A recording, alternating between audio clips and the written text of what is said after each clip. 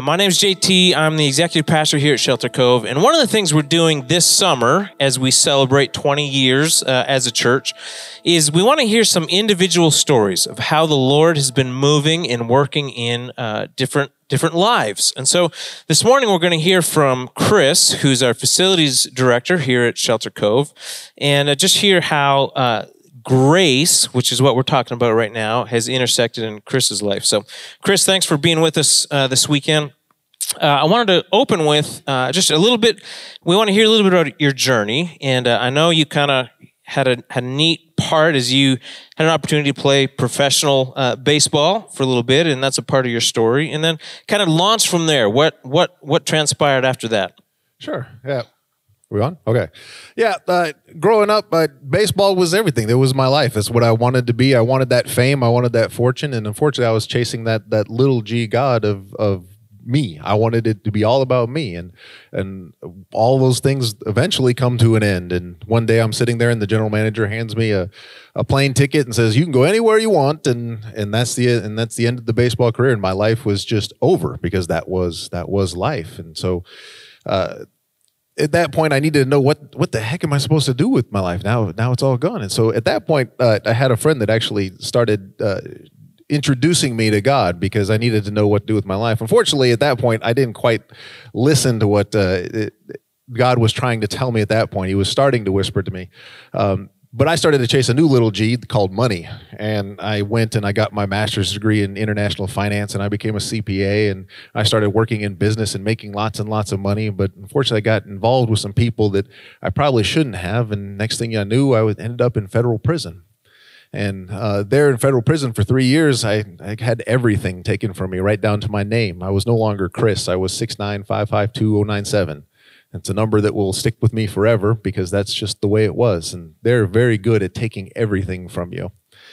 But one thing that's never taken is God's grace.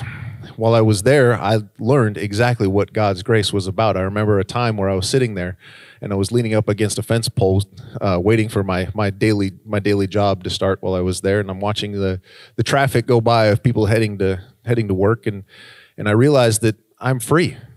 There's nothing that anyone can do, nothing that anyone can say that can stop that because God's grace is just that good. I'm sitting behind bars, behind razor wire, behind barbed fences, and I am free. It is an amazing feeling. It's unbelievable to finally realize that I don't have to try to do this by myself anymore. I can't say it was an easy, rocky road because finally you do end up eventually getting out of prison and then things just don't get easy after that. I mean, you have a scarlet letter, a big giant red F on your shoulder that scares a lot of people. I remember lots of times you go to a supermarket and people have the petitions that they want you to sign for whatever recall or whatever things are going on during the day. And they say, well, here, could you please sign that? And I say, well, no, I can't. And usually they ask, well, why? I say, well, unfortunately, I'm a felon. And at that point, they usually take 3-4 steps back and want you to go on your way and keep away. And there's a lot of that kind of things that's out there. And I don't hold that against anyone. I understand it. But it is still reassuring that no matter what is going on, God's grace is right there just holding me up. Thank you. Thanks for sharing. I have the same experience, actually. Oh, yeah, sure. Let's appreciate him. I was just going to tell you, I have the same experience with petitions at supermarkets as well, but it's because I tell them I'm Canadian. That's the problem. I can't sign it. But it's pretty much the same thing, I guess. They still want to get away. Yeah, they still walk away.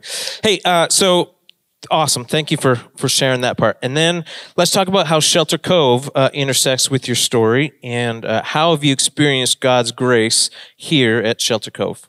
Sure, yeah. Like I said, once you get out of prison, it's still not the easiest road in the world, and you are still labeled differently. I started coming to Shelter Cove before I started working here, and one of the amazing things that is about Shelter Cove that I love is I was Chris again. It didn't matter what my past was. It doesn't matter what I had done or where I had been. I was just Chris. And then shortly thereafter, JT found out about my new skill set and brought me on as a staff member. And the staff is just exactly the same. Every single one of them. It doesn't matter who you are or where you've been or what your life experience is. You are what God made you. You are Chris, you are John, you are JT. It doesn't matter who you are. And that is one of the best things that I absolutely love about Shelter Cove is there's no judgment because we've all made mistakes. We've all done things we shouldn't have. And Shelter Cove just says, come be with us. Well, we love having you on our team, Chris, and you're a huge part of a lot that goes on here. As we wrap this up, I'd love to hear if there's somebody here this morning who is sitting here saying, yeah, okay, Chris, that's great. That's what you did. But you don't know what I did.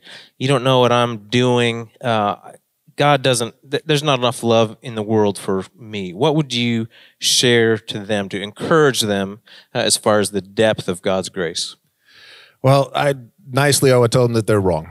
That I've been through a lot. I've seen the highs of the world. I've seen the fame and the money, and I've seen some of the absolute lowest that you can be. And throughout all of it, now that I have the ability to look back, throughout all of it, I can see God's grace the entire way. No matter how high or how low or everything gets or how crazy life is, He's constant and He is right there. He's every single step of the way, every part of my life, He's been right there. All I needed to do was take the time to stop and notice it. And it doesn't matter what the past was. It doesn't matter how bad things were. He's still standing there, right behind you, waiting for you to say, okay, I'm done. I can't do this by myself anymore. Awesome. We can't do this by ourselves. What a great reminder. And appreciate you sharing your story with us today.